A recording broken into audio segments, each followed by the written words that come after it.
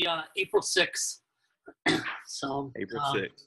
it's going to be like a BBSI sponsored, but he's got his parkour program. He's going to be certifying a couple of his guys in parkour. So we'll be able to see that for people who, maybe want to expand into that program. Scott Axman's going to be there. He's got a really great program. He talked about the Mylar effect up in Connecticut, so he's going to continue with that. Derek Frater's coming up. Awesome. So it should be a fun event. So, yeah, that's gonna be a great event right there. I can't wait for that. Yeah, it's because it's really funny. William Pierce and I have had different views on different things, but basically we get along and respect each other. And I think it's going to be great going up in his school and see all that he's got done. I think a lot of people want to do that. I was also talking to Century. So I'm trying to do a tour of Century so people can take a tour. We have lunch at Century and everything on Friday, and then do instructor college on Saturday. So it'll be a good one. Oh, yeah. You're doing a webinar with my son. Yes, sir. We got one scheduled for today. What time is that? It's going to be at it's 1:30 Eastern. 1:30 Eastern. Okay. Maybe you can put a link on the Rainmaker page in case anyone wants to jump in on that too. I can. I'll get that posted on over there. Nice. Well, let me kind of just share my screen first before I forget to do that. So I was talking to William Pierce, and we're talking about what we can do together in this month. He said that he was really going to get back into the path. He wants to teach people how to create the path through Rainmaker to start automating everything. So he's going to be doing that. I said, well, if you're going to be that much into the systems, automated systems, I'm going to start from the beginning with systems that I feel is necessary for doing a martial arts school. And I started thinking about these, and there are really tons of systems. The whole idea, again, with systems is to make sure that we can duplicate results. I was kind of talking to Kent Brown a few minutes ago. He's on his way out of town. He's going down to Disney World. Actually, I was pretty impressed on this. He hadn't told the students, but I said, man, if I had that type of bragging rights, I would tell my students. He's going to go down there and do a 5K. He's going to do a half marathon. And then the following day after the half marathon, he's going to do a full marathon. So he's going to do that. And I said, well, that's huge bragging rights. Congratulated him on just the effort and the training required for that. And I said, what do you do to make sure your school is running on time? Everyone's doing the exact same things you would do. And we're talking about systems in place. I started thinking probably one of the most important systems is getting students from white belt to black belt. We've all been through curriculum. We've all been through some type of training. Most of the systems that people use to get people to white belt to black belt are the exact systems that they came up through. One of the things that I think made me a little bit different when I was doing my program, I really thought a lot about how long it should take to get someone to get black belt. I started thinking, how many students do I want to make it to black belt? And that's one of the things I asked Kemp this morning. I go, if I gave you 100 students today in 3 years or in 5 years, whatever your time limit, how many would you like to see get black belt? And he said 40%. I go, I think that's a great goal, but I said, I don't know the reality in that. So after we got off the phone, I started doing a lot of charting. I was going to do something a little bit different today, but I really want to kind of get into this system. This system, I think, is really, really important. So when you're doing a system, how is it going to get done, and how are you going to quantify your desired results? In other words, if I'm teaching one of my staff members about how to do, can everyone just kind of make sure they're mute right now so I don't get any feedback? I know if I'm going to teach someone how to do phone calls, and I'm going to teach them my phone script, and I say, okay, out of 10 people that call, I expect you to get 80% to make an appointment. And so we start going, and all of a sudden I find out that she's answering the phone, and she's getting 60% to make appointments. I know that she's not doing a good enough job because I set a standard for 80%. She's getting 60%, which is fine. That just means going back to the table and do a little more training. But anytime I do a system, I have to make sure that I'm on track. So if I'm trying to get black belts and I want a certain percentage to become black belts in 5 years, or a certain percentage to be black belts in 3 years, how do I know I'm doing good? Do I have to wait to the end of the 5 or 3 years to see my results? And the answer is no.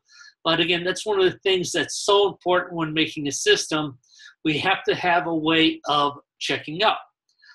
You may not be doing certain things in your school. In other words, you may not be answering the phone, but again, you want to have results to check up. One of the other stats we look for is if I get 10 people to come in and try my program, my qualifying thing is 80%. So I want to make sure if 10 people come in and do a trial class, 80% of those people or 8 people show up. And if I don't get that, then I'm looking for improvement in those areas. Anyone just check their mute button for a second?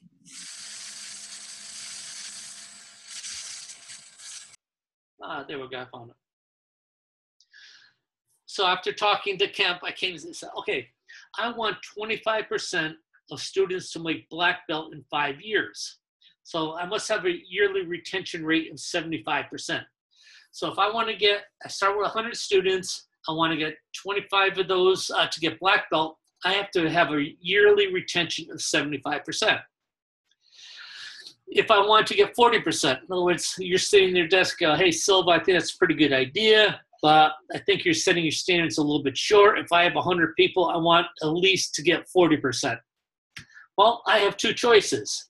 I can give my black belt in 3 years. In other words, when I started doing my stats, I found out after 3 years, I would still have 40 students. After 5 years, I'm going to get down to 25 students.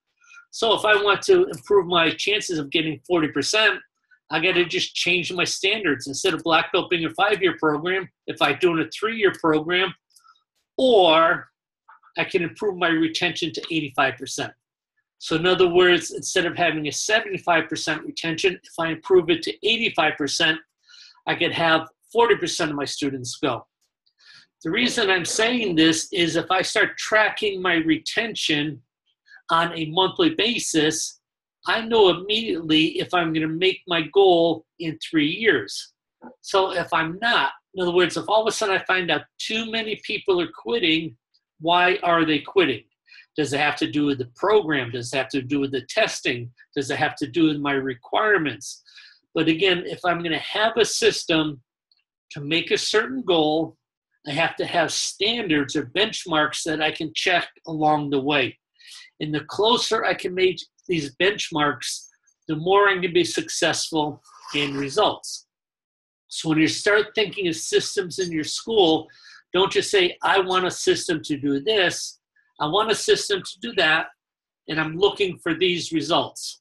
To know these results, I have to have a checklist along the way. Now let's just check out some reality in this situation. If you have 100 students and lose 3 a month, you lose 36 a year. That's a retention of 64%. At this real average, year 1, you're going to end up with 64 students. Year 2, you're going to have 40. Year 3, you're going to have 25. Year 4, you're going to have 16. In year 5, you're only going to have 10%. That's pretty much a reality. If I was going to put something online and say, what's the average attrition of schools in America? The difference between attrition and retention. Attrition is how many people quit. Retention is how many people you keep. So out of 100%, half or part of that is attrition. Those are quitters. The rest of that is retention. Those are people staying with our program. If I put this question out on Facebook, probably the answer is going to be 7%. That answer has been around a long time. At 7%, everyone would have quit by year 3. By year 3, you're going to get down to 4%. So why is this so important? It's probably the most important system you can have done. We know that part of the nature of a martial arts school is we've got to get new students, and that's the nature of the business because not everyone stays with the program. But the second part of the equation is, yeah, I want to get new people, but I want to make sure I keep as many people as possible. And you see a big difference happens with small differences in results. So if I want to get 25% people to black belt, well, then I'm going to have a retention rate of 75%. And if you're just like an average school and you lose 7% a month, well, 7% a month is 84% a year. So if I lose that many at year 3, I'm going to get 0 black belts. I remember when I first came down to Florida, I was talking to another school owner, and actually Grandmaster Ed Parker was still alive, and we're talking, this one school owner had very few black belts. I don't know how many I had in Connecticut, but it was close to 100. And he was saying to me, he goes, well, obviously your standards aren't that good. Look how many black belts you have. And then my thinking is, you promoted so many black belts, you must be a terrible instructor because everyone quits. So you have to kind of start thinking that a good school with good instruction and a good program should produce a lot of black belts. And this is what I think is really neat. I was watching one of my clients, or one of our clients, is a Rainmaker client. His name is Adam Gilbart. I met Adam Gilbart probably about 10 years ago. He had a very, very small school in Mesa, Arizona. And I thought it was really neat because they had a picture online yesterday of him with all his black belts. And there was probably 35 people in the picture. And I just felt so proud of him. He didn't have 35 students when I met him. And now, because of his change of thinking, his change in presentations, the way he does his program, now he's got probably more black belts than he had students, 5 to 10 years ago. So I thought that was very, very important. So if we can start thinking about systems, I think this is the most important. We're going to get into other systems like answering the phone and marketing and intros, but starting to this one is utmost important.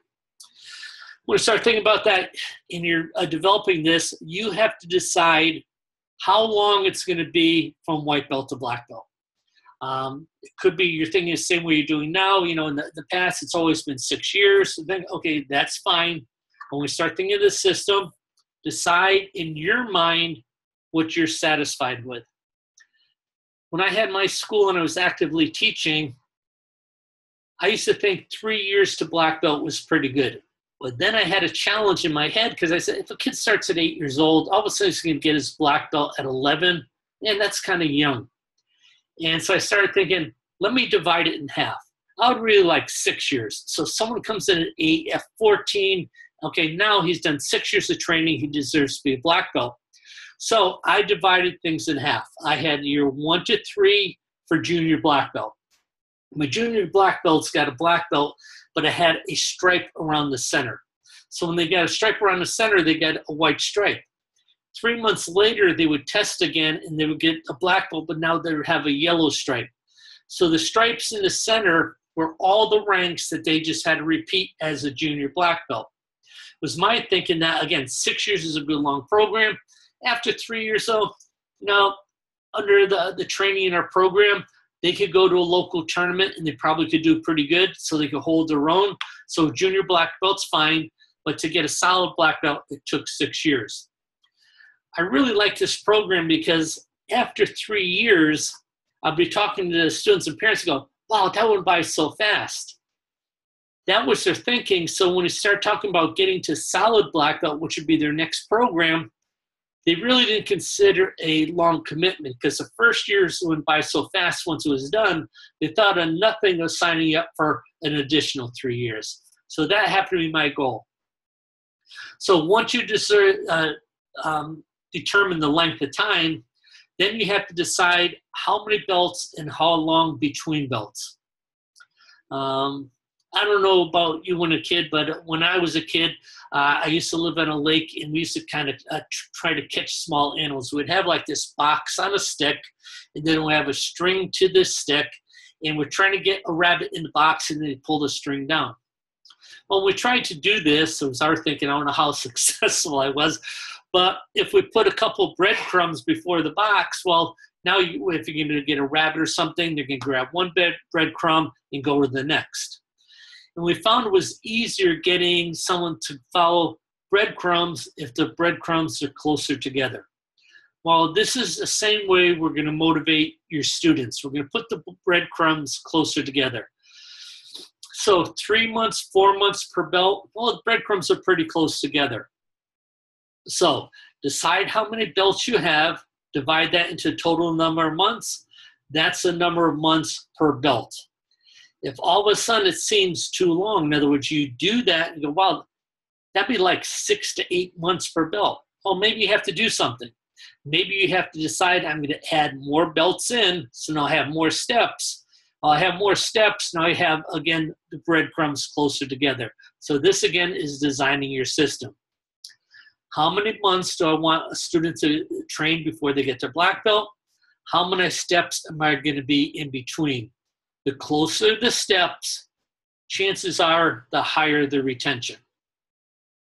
Next thing you do after that is, if I have this many steps, then I have to break it down even closer. So I'm going to break down into stripes. So if I have 3 months between belts, we're going to do 3 stripes per belt. If I'm going to do 5 months per belt, then we're going to have 5 stripes. I mean, that's just the way you're going to plan out your program. The importance of stripes is not only putting your breadcrumbs closer together, now that your instructors are really watching the students. I used to tell my instructors in Florida, we're going to have stripe testing at the end of the month. I expect every student to pass. It's your responsibility to make sure everyone gets a stripe. And they would look at me and roll their eyes because, you know, they came up a little hardcore and they go, oh, so we're supposed to give it away? I said, I didn't say that. I said, you're supposed to make sure they're ready. Now, you're watching them every single day when they're doing training. If all of a sudden they're into training and you notice the students have a hard time with this self-defense technique, don't wait to stripe test to fail him. Do what it's going to take now. Give him a leadership member to work with him. Write the technique down, video the technique, do whatever it's going to take to get the student to learn that. So I want all eyes on the student. I want all my instructors to have a critical eye. If someone's not keeping up, let's do what it takes to motivate them to get. Now, does that mean everyone passes? No. But I want to make sure that at least 80% of my students have the ability to pass a belt test every time we have a belt test. If we're not getting 80%, that's not up to my standards.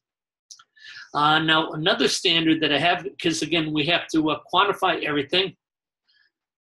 How do I know my students are getting better? Is that how much they memorized, or is that how well they performed? I was talking to Kemp this morning. I said, I took over school one time, and all of a sudden I'm looking at black belt testing, and I'm going, I'm not really happy. I mean, I would be proud to say these kids are my black belts. And the instructor goes, why? I go, well, to me, a black belt should be able to kick head high. They should have that flexibility. To me, and so we started going on where I can actually draw a picture in my mind and his mind of what a black belt should look like. He goes, well, you know, some people can't kick head high. I go, well, they can't kick head high because they didn't train in flexibility, this and this. But it's our goal to make sure when we get to black belt, kids can kick head high. It's important that they do this and they do that. So again, now you have to have qualifications for stripe testing and qualifications for performance. So let's just do a big review. How long does it take to get black belt? How many belts are you going to have? How can you make sure that you're putting your breadcrumbs close together? And how can you make sure now you can break that into monthly presentation skills? I remember, I'm going to use a back in the day. Back in the day, I had a real challenge with kids at a certain level. When kids were going from orange to black belt, it seemed that they didn't get any better. They seemed that some didn't memorize their self-defense techniques, but I was losing students at that rate. So I looked at the curriculum. And I said, okay, maybe I have either too much curriculum or the qualifications are too hard, so I made changes in that curriculum. I didn't water down the system. I just rearranged on how I was going to teach. So a purple belt, instead of having 5 self-defense techniques, I cut it down to 3, and I added 1 into blue belt and 1 into orange belt, or 1 into green belt. So I kept the same qualifications throughout the black belt cycle. I just had less for that belt. When I started looking at them, I also found the techniques were too similar. Again, when you're teaching with younger kids, some kids are smarter. They can just pick it up. Some kids may be good physically, but they're not that smart in memorization. So the important thing is I was willing to make changes because my goal was long-term. Long-term, I wanted to get a lot of black belts. If I was losing at purple belt, I wasn't going to see my long-term goal. I had to make changes at purple belt. Okay, once I made that, now I'm having a higher percentage and my long-term results get better. Now, long-term results don't just necessarily mean having qualified black belts, because as we're in business, we also have to put food on the table. The less students I lose, the easier it is for me to increase my income. Nothing wrong with that. When we start talking about money, money is a very important thing when you're running your martial arts school. If you don't have the money, you're not going to pay your rent. If you don't have the money, you're not going to be able to hire staff. If you don't have the money, you're not going to be able to give all the services. So when we're designing this, yes, I want this many black belts. I want to have this much attrition and retention. At the same time, I want to be able to improve my financial situation so the school gets stronger and I have more opportunities to do things with my students. So that's what I would like to have you work on. Again, if you just say, well, this seems like a lot of stuff to do, don't you just have a plug-in system? Yes, we do. If you follow our curriculum, we have Elements curriculum, which is a system that we did in our Mesa school. Tom Baker, I was just talking to Jason Smith. They find this system that works them well. I have everything broken down. It doesn't cost Rainmakers anything. I have class plans done for 36 months, and I have class plans done for after black belt. So if you want to get into that and you started looking on the vault page for Rainmakers and just check out some of that, it has been done for you. If you say, man, I'm not going to change my curriculum. I've been doing Tong Soo Do for a long time. I love Tong Soo Do, and this is what I want to do. But I do want to have better retention. I do want to make more black belts. Well, take the ideas and then adapt that to your own situation. I mean, basically, that's what I had to do with the Kenpo system. When I did Coral Springs, I was still doing Kenpo. So I just had to modify. I had to actually add in belts, which is like to some traditional Kenpo people, that's like changing parents. But I had to get more steps in, so I needed a couple of belts. So we had a red and black belt, and then we flipped it up. So it was like red on top, black on the bottom for 3 months. The students flipped it over, so now they have black on top, red on the bottom. But again, it's being creative. The important thing was to have more steps. So to get more steps, I had to add in more colors. So that's our first system for you to start doing. When I was talking to William today, I said, this is kind of a couple things I want to do. I want to talk about systems. I want to talk to clients and see that, is this a system that they just have to modify and improve on? Or is this a system that they totally have to create? So again, that's up to you.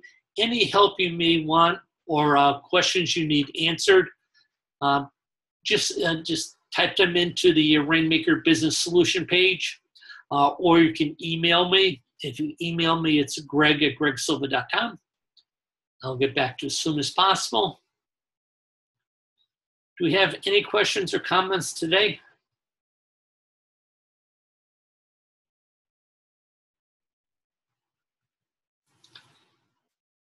We have a lot of new people on. I appreciate that. The Monday and the Tuesday meetings are very, very similar. Wednesday, William and I are going to be on. We're going to talk about the importance of setting up the path. And then on Thursday, he's actually doing a workshop. So if you don't have your path set up through Rainmaker, you want to attend his Thursday meetings. He doesn't just tell you how to do it. He goes through it so you can actually do this creation at the same time. So his workshop's a little bit longer, and they're very detailed. So try to attend both. And again, for the next 2 months, we're going to be talking about different systems and how to implement them in your school. I appreciate everyone on today, and hopefully we'll see you back tomorrow at 12 noon Eastern. Thank you. All right. Good day. Good day.